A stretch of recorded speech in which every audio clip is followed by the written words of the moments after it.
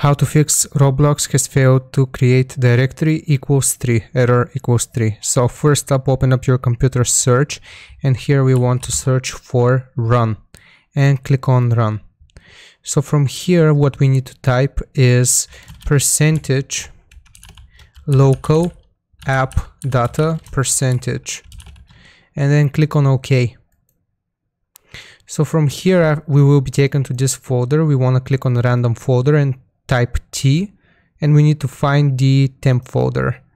So from here just open it up, again click on the random folder and find your Roblox folder. So I'm going to press R and I see here my Roblox folder. So what we need to do is simply delete this. It might take a little bit of time if you've played Roblox for a while, but simply delete this. Now what we need to do is go back to local. So just click on local right here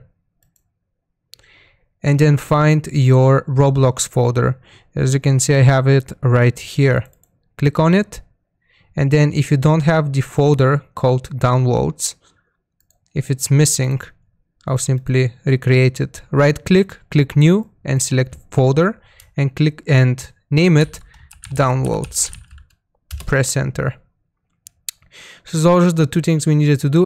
And that should be it. Hopefully this fixed it for you. Make sure to like and subscribe if it did, and I'll see you guys next time. Goodbye.